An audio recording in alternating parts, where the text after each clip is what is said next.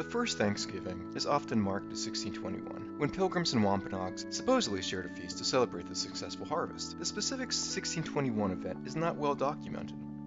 The details of the first Thanksgiving are a blend of historical facts and cultural embellishments. The common belief is that the turkey was the main dish during the first Thanksgiving feast.